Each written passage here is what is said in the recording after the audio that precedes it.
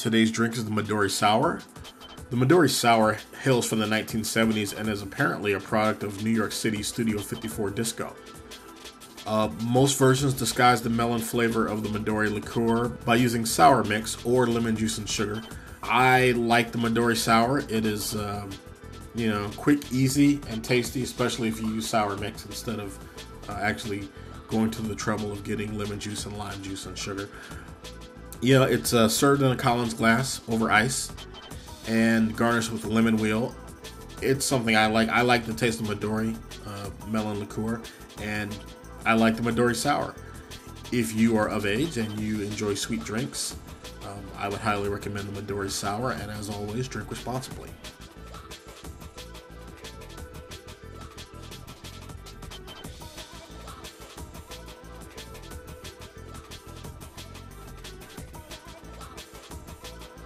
Welcome back to Cocktails and Crankshafts. It's your boy, the Killer Bee, the Africanized Honeybee, Car Guy Blog 05 on the YouTubes. We are at Exotics Racing today, and we're going to do some hot lapping in a Porsche 991 GT3. With me, as always, is my fabulous co-host, the wonderful May Flowers. What up, May? It's your month. What's the deal, son? It's the Merry Berry month of May, the month of May. That's some old school Eaton Park stuff. Yeah. Shout out to Western Pennsylvania. I think this is scheduled for like a December release, but whatever, because that schedule's going to change. The Rona has altered all my release schedules. The Rona has messed up everything. Everything. Oh my God. I saw the meme. It said worst purchase of 2019, and it was a 2020 planner. Yeah, because it's a wrap. Yeah, because the plan was to be live blogging from actual autocross and track day events, and I don't think we're going to have any. No, I mean, we might get around to it in August or September, but yeah, it is what it is. Because the other thing that's happening is, well, so here's the thing. These schedules are planned carefully because there's like 4 clubs in the state of North Carolina, and there are ever shrinking number of available parking lots and runways we can use. Right. So what is happening is the same clubs, like I'm in a Raleigh-Durham based club and somebody else is in a Greensboro club. Well, we're both using the airport in Danville, Virginia. So we can't be there the same weekend. Right. So you're picking and choosing these dates, and as the dates are falling off the calendar because of the COVID lockdown, when we are allowed to actually have events again, they got to figure out, okay, if we can't have more than 10 people gathered in one spot, how do we do this if we want to have 50 or 60 or 100 cars drive 4 laps through a parking lot today? How do we do this? Do we bring them in shifts? What if both clubs want the same place on the same weekend? So there's a lot of logistics that are just being completely screwed up, just the same way football games and basketball games and all that shit is too. But yeah. I think everything we used to do in terms of big groups and large gatherings is going to be modified, at least for the next 2 or 3 years until we can get some solid meds, some solid treatments. I figure eventually there'll be a vaccine and it'll be what it is. But for the time being, we're fucked. So that's just. Yeah. But we're going to get off that and get on to this. So I'm in Las Vegas on the occasion of. This wasn't an occasion. I was on spring break from my MBA program, so I didn't have school that week. And a single friend of mine was begging me to go back to Vegas so he could come because he didn't want to go by himself. I'm like, go by yourself. It's not a big deal. But he didn't want to do it. So I was like, yeah, okay, I'll go with you. Yeah, I mean, I like Vegas. Is always a good time. I was like, I like Vegas. I'm on spring break, and I got cars that need driving. So even though I only drove 1 car that trip because I was budget constrained, because he wanted to stay in a resort and not a cheap ass bottom basement hotel like I'm prone to do when I'm by myself. Well, he's always a Vegas the person. Bougie friend. No, he's a Vegas person, so he's got like the player's card and the points, and he wanted to stay on a Caesars property so he could get his points and use his points, and I get that, but I'm prone to stay in an off-strip chain hotel and just because that's where I got my points, so it's a trade-off. He was trying to upgrade you. You know, and that the place we stayed is not a. I mean, the Rio is not a particularly. I mean, hell, Caesars just sold it for. Because the Rio is one of the legacy. Sell with a 2-year lease back or something. Rio is a legacy spot. I mean, it's not ancient, but it's in need of a refresh. You know, it's at that 20-year window or whatever, 30-year. I don't know how old it is, but it's time. It's time for. You can tell by the furnishings. They're not the ones that aren't outdated are just beat up, and you know it needs new carpet and new windows and just you know. Anyway, we went out to Exotics Las Vegas, and I got in this Porsche GT3 because, hey, why not? So here we go. We're going to start this from me pulling out onto the tarmac to wait, and away we go. Woohoo! Okay, you are not hearing the audio from the video? That is correct. Alrighty. That means I got it right this time.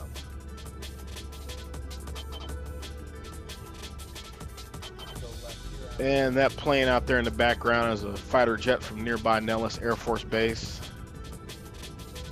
Oh, I don't think I noticed that the last time we watched this video. Oh, we never watched this video before. We didn't? I thought we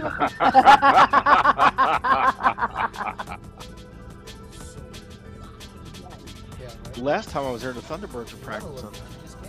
Oh. Because that's where their home is. In a normal year, they're not there all that much, but that is where their home is. All right, the Ferrari goes out, and he's going to tell me to pull up. And away we go. And we're off.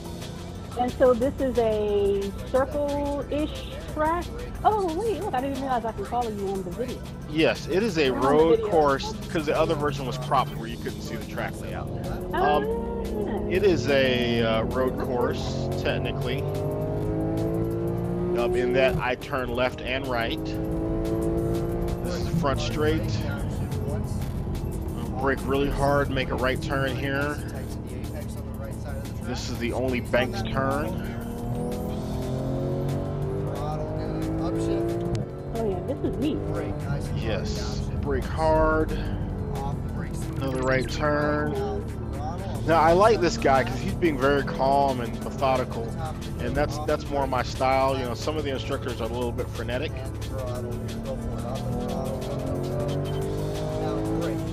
But this is also my third time on their track in a car, so I'm a little more comfortable with what I'm doing, and I feel better about the layout. And also, the Porsche is a driver's car. The Porsche likes to go fast, and it feels good going fast. Because it's a Porsche. Yes, which is funny because not as much horsepower as the Ferrari or the GTR that I had previously driven, but it just feels better.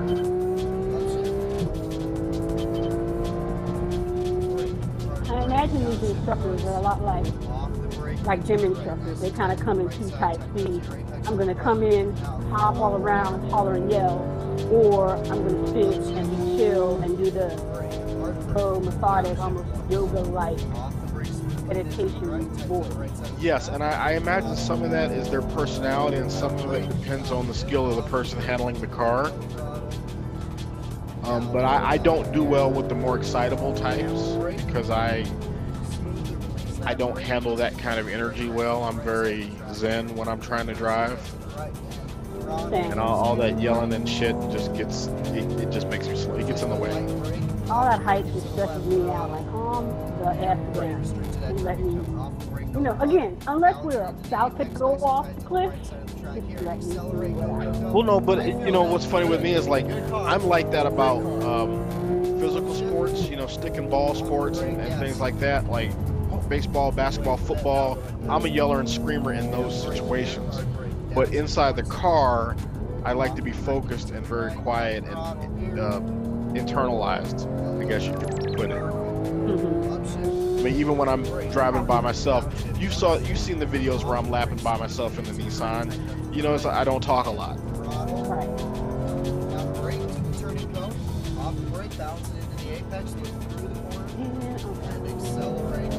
Yeah, Vegas has the strangest. You know, Vegas is like a bowl surrounded by mountains. It's the strangest geography out there.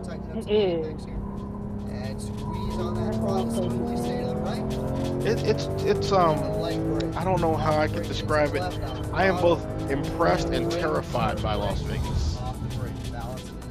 Like what we've managed to build there in that desert is awesome, but when you see the amount of water that's been drained out of Lake Mead, you're like, right. When you think about what that valley looked like before they built Hoover Dam, you're like, or the fact that they're trying to grow crops in California based on water that isn't in Lake Mead anymore. Right. It's like, and it's like, whose idea was this? Who maybe came we out shouldn't here? have settled the West. Right. Who came out here and was like, you know what would be dope? A city. I mean, like that. Whose idea was that? And why? Because I can't. My understanding is that it was literally like a stagecoach town at one point, which grew into a railroad stop, which grew into a, you know, the way I understand it, it was literally a way station for GIs headed to the West Coast. So my guess in those days, it was a train stop probably, you know, in the days before airplanes. Plus, remember, in back in the day, I don't think there were too many airplanes that could make the flight from the East Coast all the way to LA. Right. In the piston engine days, they had to stop for fuel. So, and to be honest, I've never really looked at the full history of Las Vegas. I just know it's not a very old place.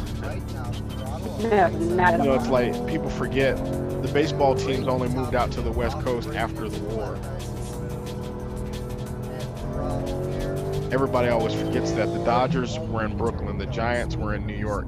You know, that stuff all happened after World War II. Before that, the West Coast was, you know, pretty much what it is now. A couple of big cities with a lot of nothing in between. Pretty much.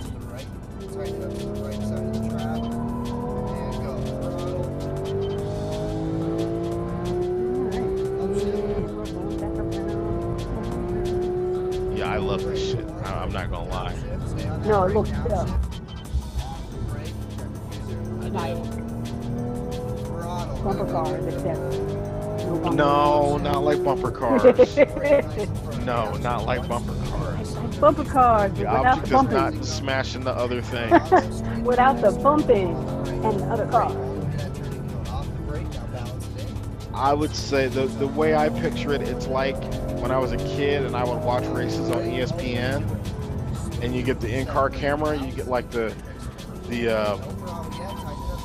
they would do a lap usually with a retired race car driver in the car, or they would ride along with one of the current guys in the race, and one of the commentators would talk you through each turn. You know, the peculiarities of the braking, or where it's bumpy, or where the passing zones are, and all that in the lead up to the race. And that's kind of what I envision when I do this. It's like I'm that race car driver that's on a reconnaissance lap. Or I'm doing a qualifying lap. The bird's eye view from the video game. No, because I'm not good at video games. I crash a lot. Oh, See, really? that's the thing. I crash video games. I've never crashed a real car on a track. I've left a racetrack once, and that was only 2 tires. But I have never. Oh no, I lied. Okay, there was the rain incident at Road America, but everybody goes off the track at Road America in the rain. That's nothing new. I'm certainly not the first person to ever do that. Oh, I'm sure. All right, and we're done. Finito. Out. Headed back, and this, of course, was when they weren't quite done with the place. From your first lap to your last lap, Was it as in still being built or it's being remodeled? It was being remodeled. The first time I went in September 14, we were in a tent. We were in like it was a rigid structure, but it was clearly a temporary structure. But now they got the new canopies and the new building all done. But as you can see, there's still a little bit of finished construction that needs to be done. It looks much better now. It's very nice. You'll see in the next video we do. Nope. You had fun, man? I did. I had a ton of fun. No, sir. And that is that. So what'd you think? I like it. That looks very cool. Like it's a good time. It was super duper cool. Thank you for watching Cocktails and Crankshafts. If you enjoy my content, please like, share, and subscribe. Be sure to hit the bell icon, and we'll see you soon with new content.